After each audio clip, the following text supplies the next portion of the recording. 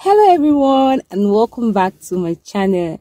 I hope you all are amazing.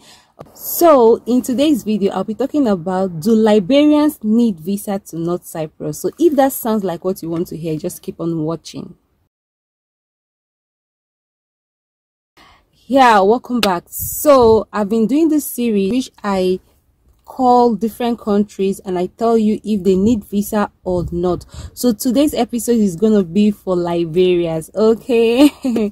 So yeah, so before I get into the question and the answer and everything, I just want to tell you guys that I am an agent. My husband and myself, we run an agency called the Global Educational Services.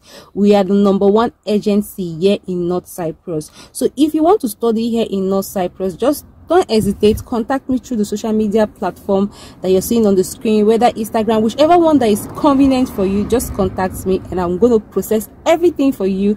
You successfully arrive here in North Cyprus. So we are your #1 plug when it comes to studying in North Cyprus. Okay, so let's get into the body of today's video. Okay, so the question is, do Liberians need visa to North Cyprus? If you're from Liberia, do you need visa to North Cyprus? Guess what is the answer?